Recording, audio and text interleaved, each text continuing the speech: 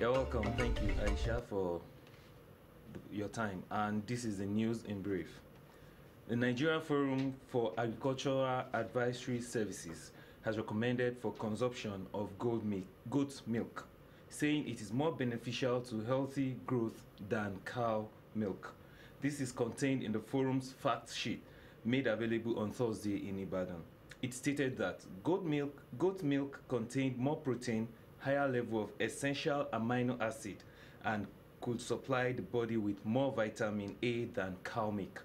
The fact sheet emphasized that the milk from goats was higher in calcium and phosphorus, adding that it has more potassium. The federal government has announced the recovery of $85 million from the United Kingdom, which was part of stolen funds from the controversial Malabu oil deal. The Attorney General and Minister of Justice, Abubakar Malami, stated this on Thursday at the ongoing consultative meeting on assets recovery in Abuja.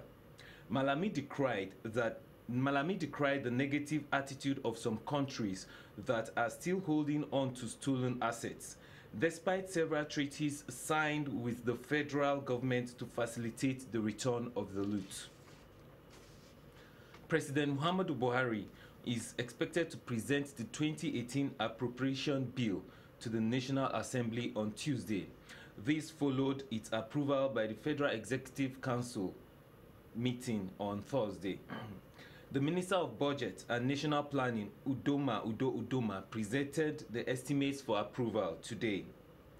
He explained that the meeting was dedicated to the examination of the 2018 budget as proposed by ministries, departments and agencies, MDAs, of the government and compiled by the Budget Ministry. And finally, on the news, Senate Leader Ahmed Lawal on Thursday urged the federal government to appoint credible and competent persons to manage the affairs of the newly established Northeast Development Commission.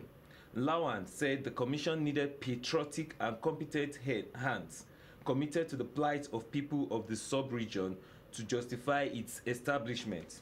He said, assenting to the bill established by NEDC by President Muhammadu Buhari now provide legal framework to a body that will coordinate and facilitate rehabilitation of the geopolitical zone. And that is it on News on the Hour.